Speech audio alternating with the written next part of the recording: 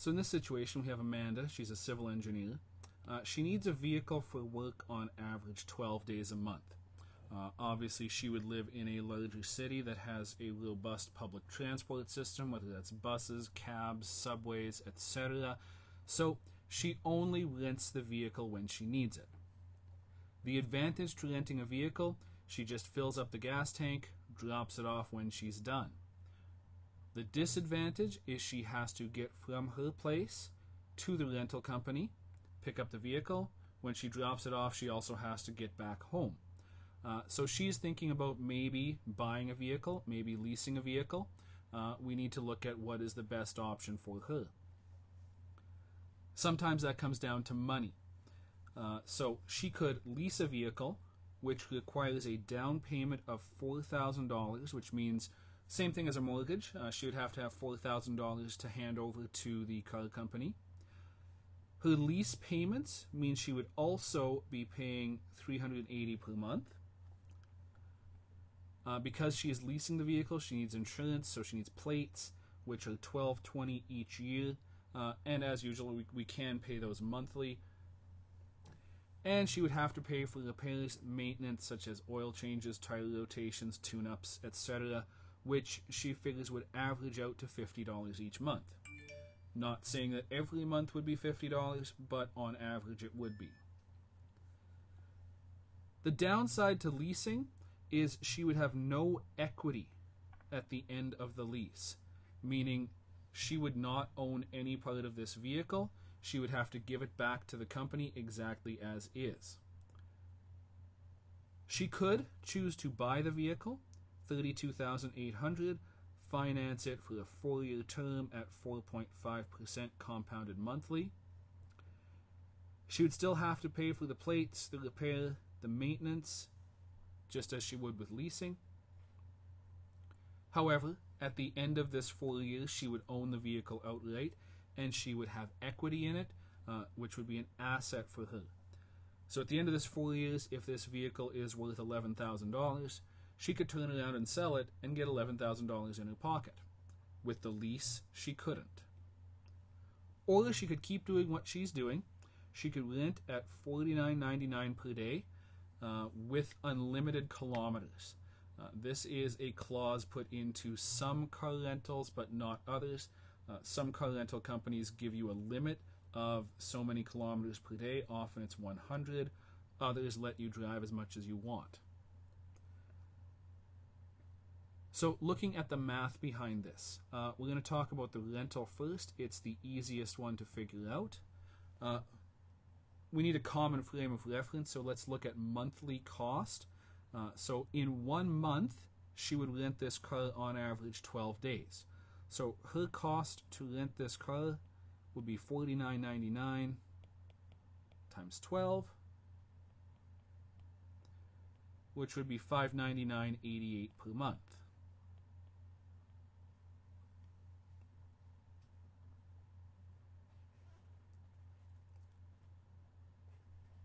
Just going to clear off the page so we can talk about the lease.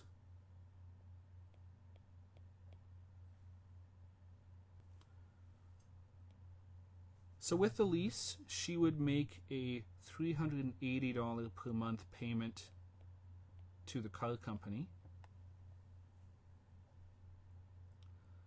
Plus, she would also need to make $50 per month for maintenance.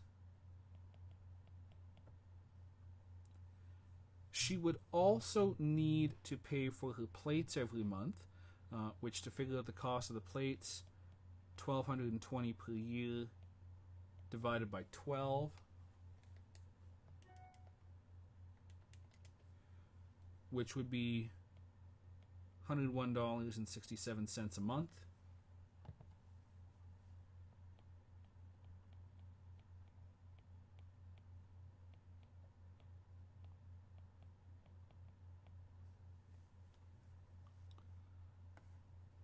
Notice that I didn't talk about fuel cost with the rental. She would still have to pay for fuel whether she rents, leases, or buys, so this doesn't need to come into the conversation.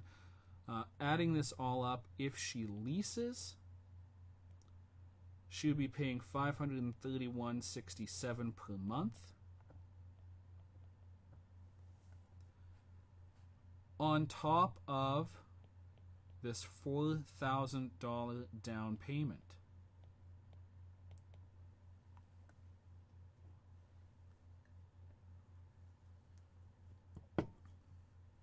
Just going to flip back to the rent. So if she rents it, she's looking at about $600 per month. If she leases it, about $530 per month. So it is a monthly savings for her. But the downside to the lease is she does have to have $4,000 in her account right now.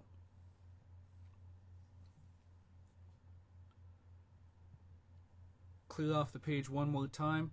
We'll talk about buying this car. We'll use the TVM solver to figure out her monthly payments. She can buy it for $32,800. That would be her present value.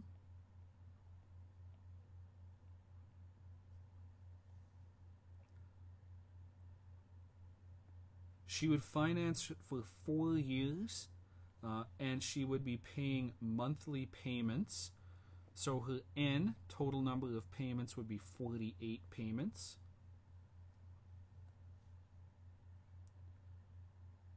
We have 4.5% interest.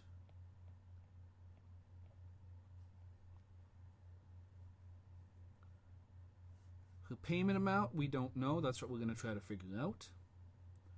Her final value will be 0. She'll pay this off. Payments per year, since she's paying monthly, it'll be 12. Compounds per year, since it's compounded monthly, will also be 12.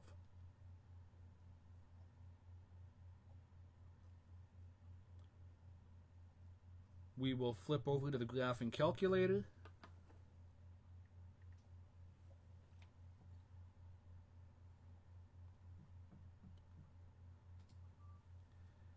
Input our data, apps, finance, TVM solver. 48 for N, 4.5, 32,800.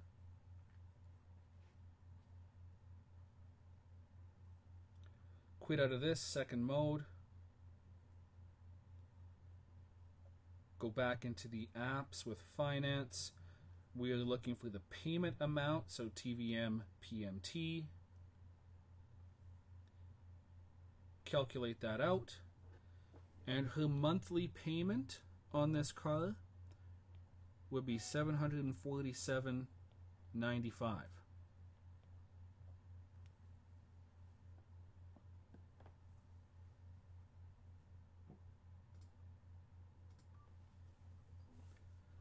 We also have to take into account the insurance, so her plates, which we worked out with the lease, was $101.67.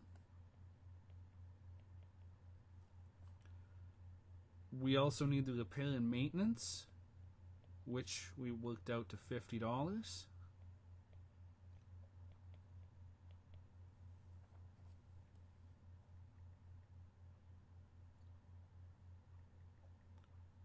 Adding that all together would give her a monthly cost of $899.62 in total.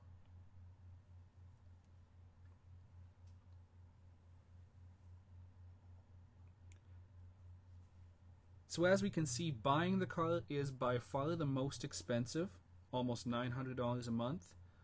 The lease, $530, and the rental about $600. If we're going based on just cost, the monthly cost of the lease is the cheapest. However, the downside to it is the $4,000 that she would have to have as a down payment. Second cheapest would be to rent.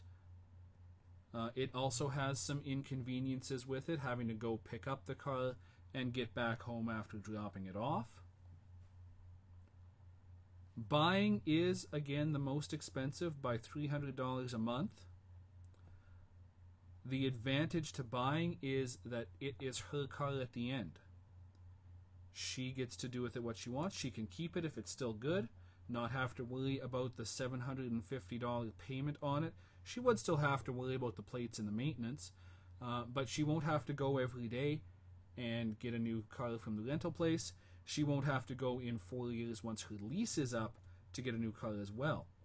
Because after this lease is over, she'll have to go back to the dealership, work out a lease on another new vehicle, have to have a similar down payment, maybe not $4,000, but it would be a similar size down payment then as well.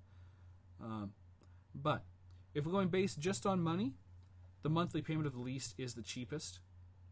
The monthly amount on the rental car is next, and buying is the most expensive.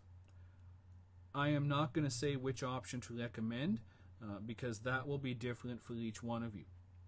Some of you will say, well, just lease it, it's the cheapest. I have $4,000 sitting around, and that's fine. Some will say, well, I don't have $4,000 sitting around, but I can't afford $8.99 a month, so I'm just going to rent it as I need it. And some of you will say, I don't care that it's $8.99 a month to buy. If I buy it, at the end, I can do with this car as I want, and I can sell it myself later or keep driving it. So that judgment call is yours and yours alone, but we are going to look at using the math and using the numbers to make that judgment.